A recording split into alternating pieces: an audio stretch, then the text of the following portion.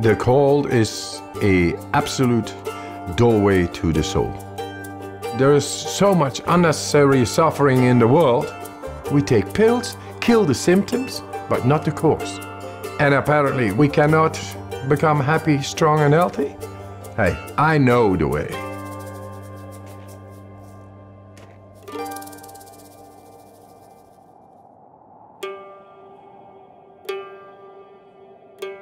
The cold is merciless, righteous.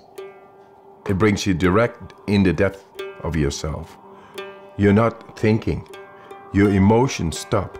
You are just surviving. And it brings you in the purity of the physiology as well as the soul. And you get in a different plane than our conditioning. And that makes you a free man. What's special about Wim is that he kind of has this mind over body control that's pretty phenomenal. When he is exposed to the cold, his body just physically reacts differently from a lot of other people. Right now I'm holding 26 Guinness World Records and all related to extreme cold. My records range from staying in the ice for 1 hour 53 minutes in direct contact with the ice, running fastest half marathon barefoot, climbing Kilimanjaro in record time in shorts, swimming underneath the ice for longest distance. Wim is a very special person. He has an aura to him that is very positive energy, but what you can see when he begins to breathe, he has the ability to focus his mind and body together in a higher function than most can do. I created a method. The components are breathing, mindset, and cold exposure. Gradual, non-forced cold exposure. And that's to optimize the mind-body connection. Wim has figured out ways, namely through breath work and through exposure to cold, to take conscious control over aspects of his physiology that, for most people, they simply can't tune into and control.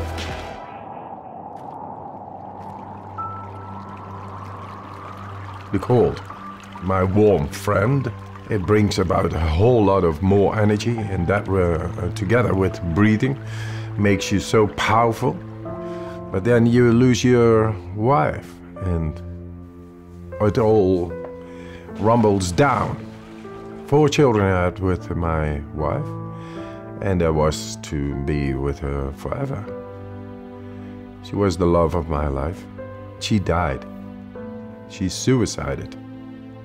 It's a black hole within yourself. It breaks your heart and you don't know why, but the train of a daily life is going on and you gotta catch up, otherwise you lose it. So I had to be there for my children. And yes, we created a new nest. My children made me survive in that time, but nature healed my wounds. The cold gave me a direct understanding of deeper breathing and how to heal a broken heart. Then I went and did all kinds of remarkable challenges.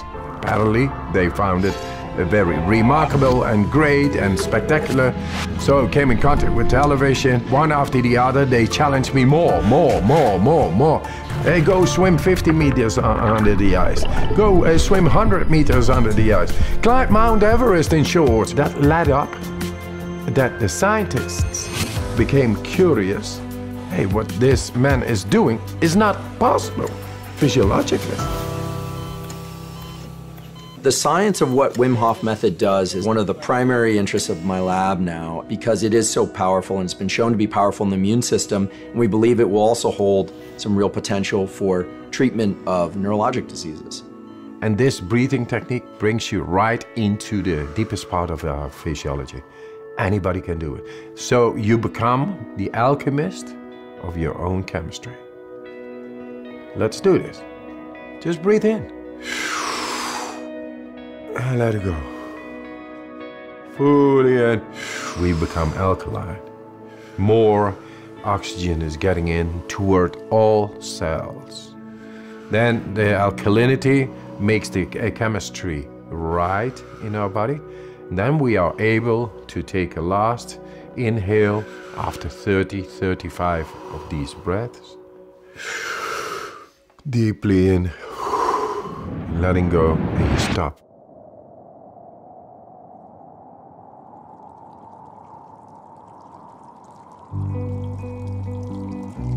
The Wim Hof method is neither distress nor eustress, thrilling. It's somewhere right in between where I believe adrenaline is high and cortisol is low, which gives the person who's doing the method this incredible feeling of well-being and control over their own physiology and mental state.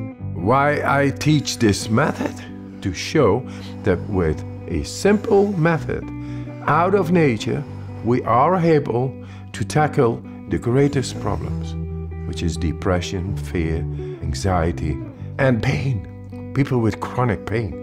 That's all unnecessary suffering going on, and all this industry is keeping on and say, yeah, that's normal, and I think that's sick. If it turns out that non-ingestible approaches, such as breath work or cold exposure, can approach some of the potency that medications can provide or have failed to provide, then it's quite possible that one can heal from the inside.